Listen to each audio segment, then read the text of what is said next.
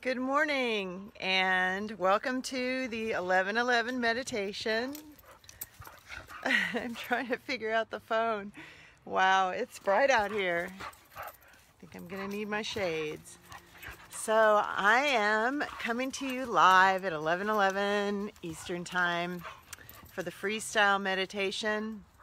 And today I'm in my backyard. And it's nice to be outside. It's really nice to see the sun. Behind me here, you might see this guy. This awesome tree. This is my tree Ganesha. So please say hello to Ganesha and give him a shout out. And then, of course, your friends. You know these two freaks.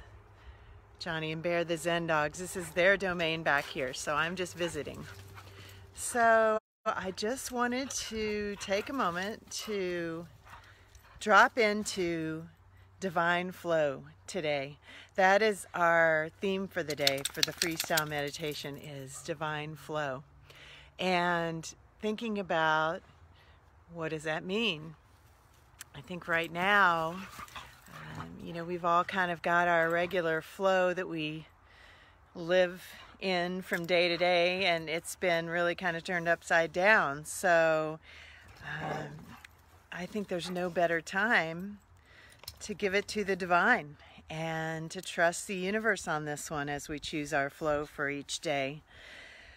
So I think meditation is very helpful in finding that divine flow, and why don't we just take a few minutes to just kind of drop in and meditate and come into our hearts, that heart space that we've been cultivating.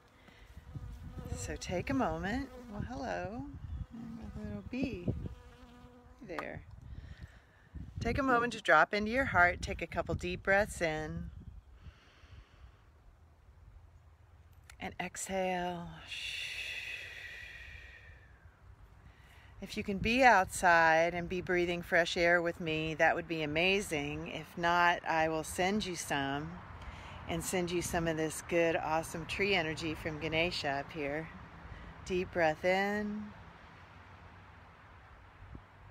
Sending roots down from the sitting bones, down from the base of the spine into the earth, connecting with your grounding cord.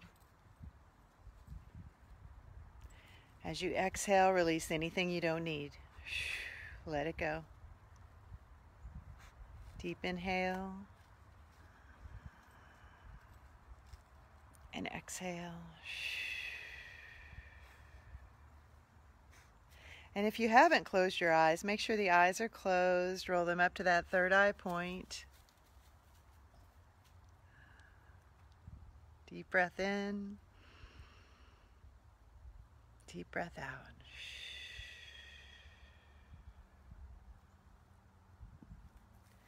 So the challenge for today is to come out of your head and into your heart. That's been our challenge a lot lately, but it seems to be the best way to get through these days and to find your truth, your essence. So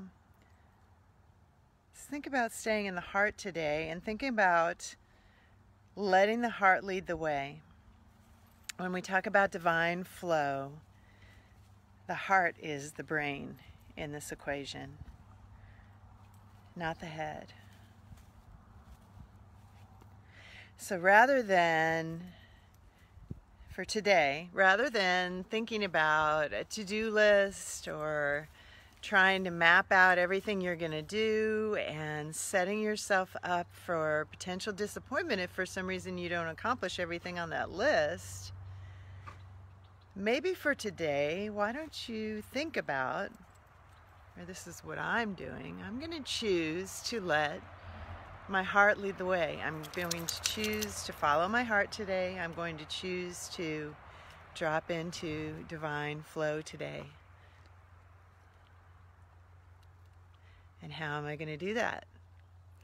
Well, before I start a task or a project, I'm going to stop and pause and do what we're doing right now and just take a couple minutes to close my eyes and meditate. If I can be outside, I'd love to be outside. What is calling to my soul right now as far as what I could do with my day? I'm definitely feeling that I want to be outside. And as I said that, I heard a bird in the background. I wonder if that's a robin. The robins are starting to come out, sure sign of spring. What is my heart calling me to do? And then do it. And then don't worry about what's next. Just be in the moment and do it fully from your heart. And then when you're finished, allow the next thing to come by closing your eyes, going back to your heart. What does my soul want me to do next? And just follow that and see where it leads you.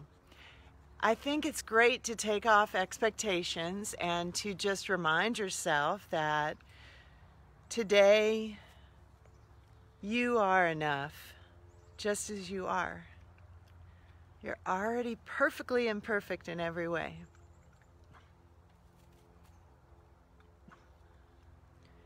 Trust yourself. Trust the universe. And trust the flow of the divine. I hope it leads you to an awesome day today. I would love to hear how your day goes if you do follow this divine flow, and I will be happy to share how mine goes as well. I'll be back tonight at 7 p.m. for the Kirtan Kriya meditation. And in the meantime, yes, I encourage you, if you can, possibly do it. Get some fresh air and maybe hug a tree. I'm definitely going to turn around and hug Ganesha. All right, have a great day. Satnam, Aho, and Namaste.